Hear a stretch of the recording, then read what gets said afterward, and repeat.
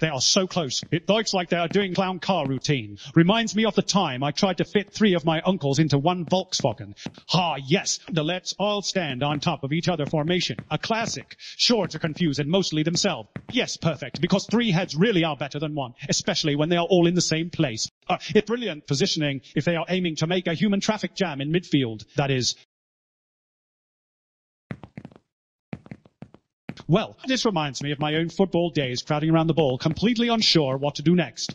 Yes, perfect, because 3 heads really are better than 1, especially when they are all in the same place.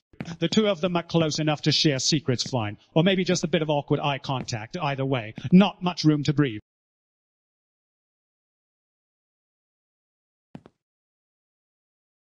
Ah, the classic micro-triangle tactic, confusing everyone involved.